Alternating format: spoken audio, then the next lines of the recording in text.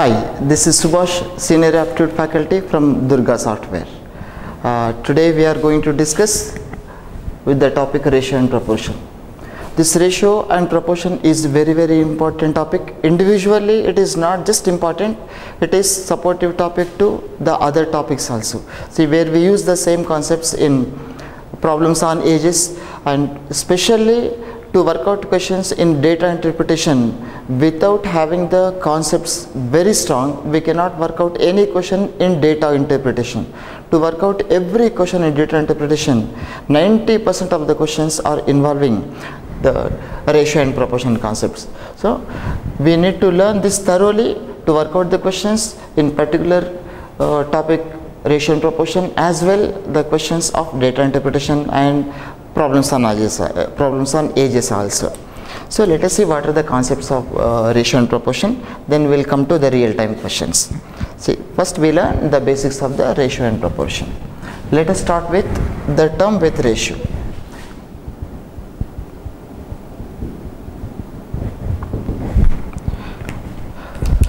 Let us start with ratio.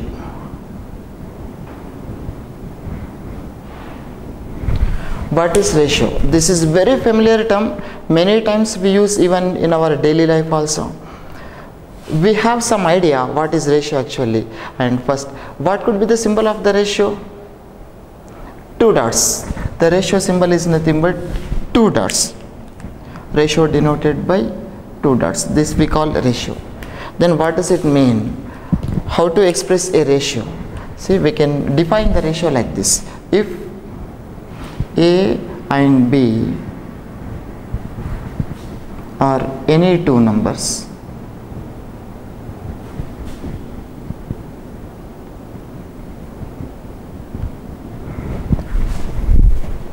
then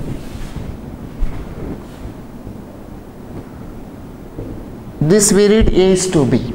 If A and B are any two numbers, then A is to B is called ratio.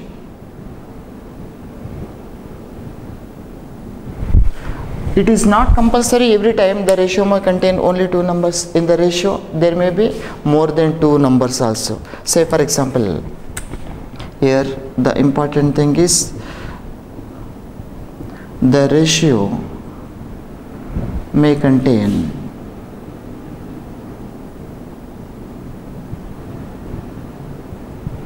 more than two numbers also.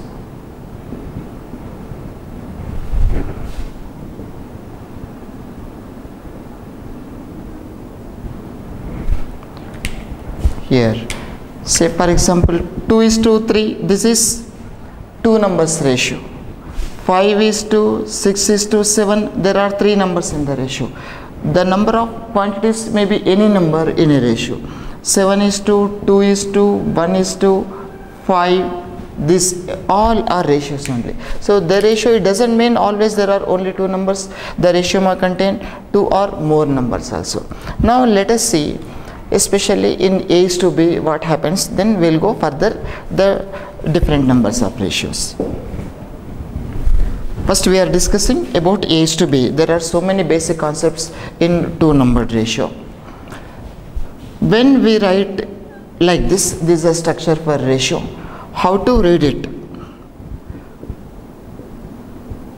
Can you read this? Yeah, usually we read it as A is to B. A is to B, or the same thing we can read as A to B.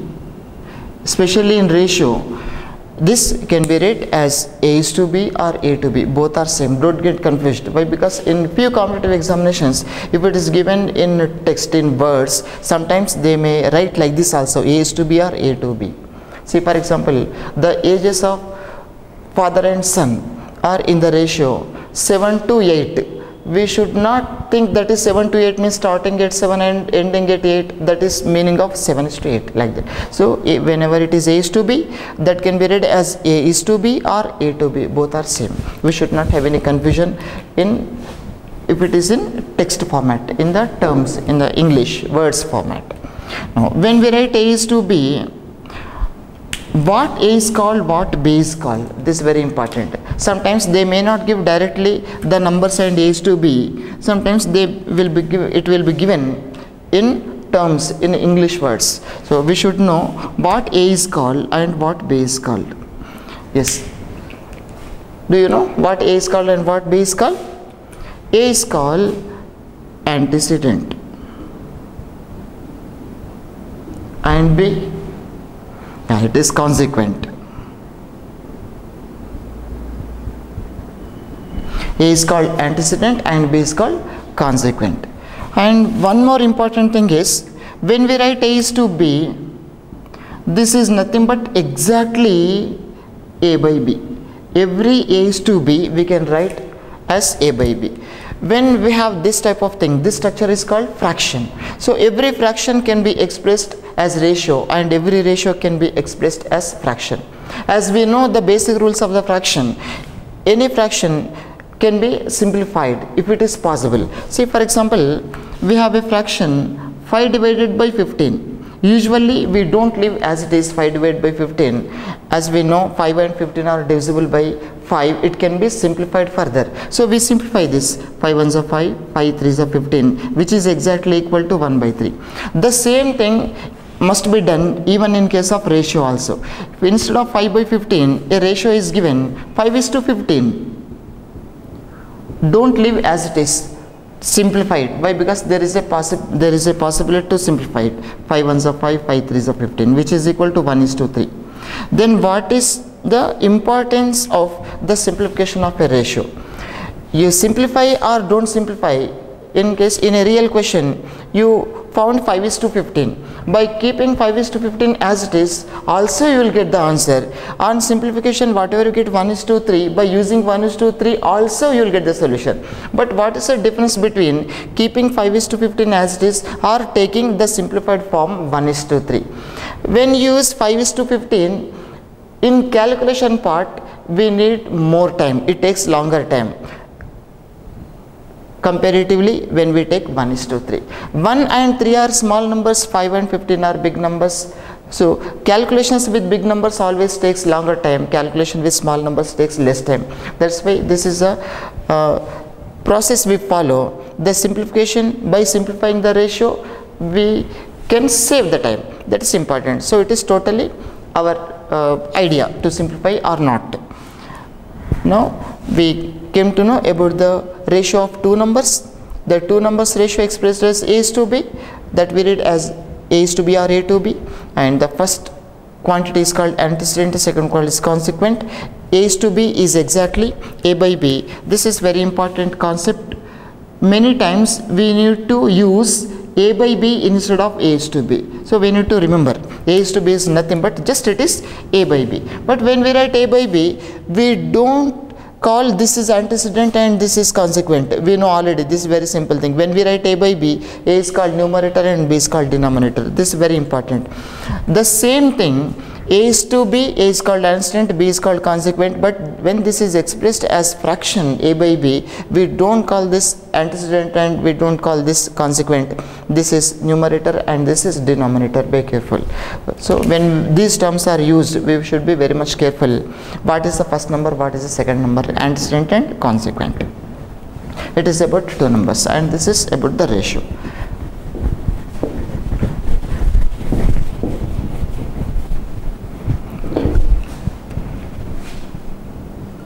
We take one example. What type of questions and what are the important applications of the ratio we will see. There is a question like this: if A is to B is equal to 2 is to 3 and B is to C is equal to 5 is to 7, then what is A is to B is to C is a question. A is to B is 2 is to 3, B is to C is 5 is to 7. Then the question is, what is A is to B is to C?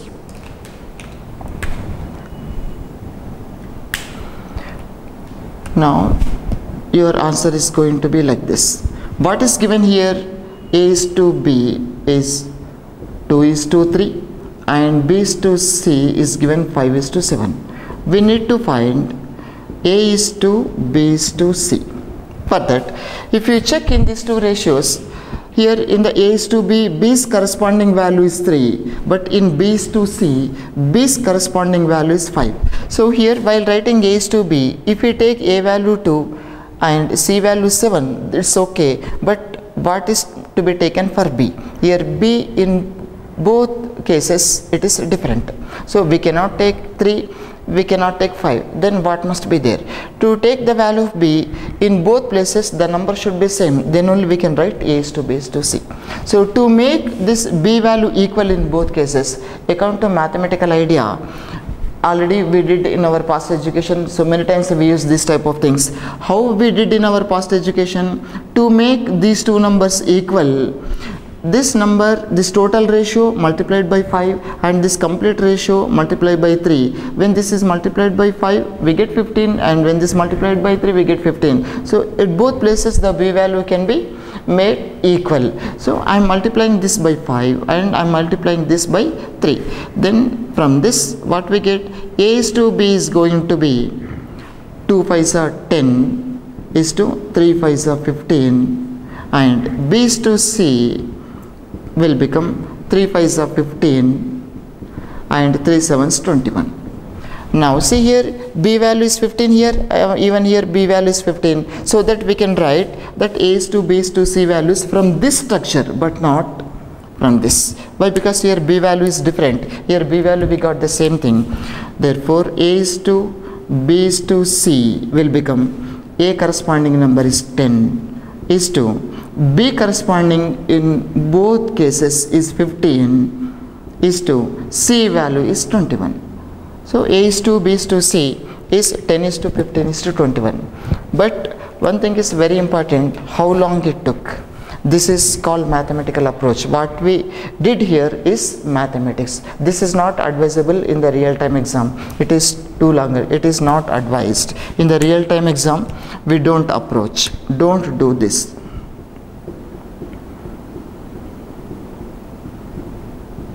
Why? Because it is longer time. Now let us see the same question, how can we solve in 3 seconds. I am sure you can work out the same question in 3 seconds without this entire process, long process. So alternative method. Alternative, we can say shortcut. What is given here? A is to B and B is to C values are given. A is to B is given 2 is to 3 and B is to C is given 5 is to 7. Now straight away you can write your answer. A is to B is to C. A is to B is to C is equal to, just multiply these two numbers, 2 5s are 10 is to, and multiply this 5 3s are 15 is to, multiply these two numbers, 3 7 21. See how much time is required to work out this? Just 5 seconds, less than 5 seconds. This is right approach in the real-time exam. For this you can remember the technique reversion. See how it is, the shape is nothing but reversion. The technique for this is, you can remember this structure. It is the first step, second step, third step. By following this rule, the same question we can work out in 5 seconds. This is how in the real-time exam the techniques works. Mathematical approach takes longer time, the logical approach takes lesser time. So in real-time exam always we better to follow the logical approach. Now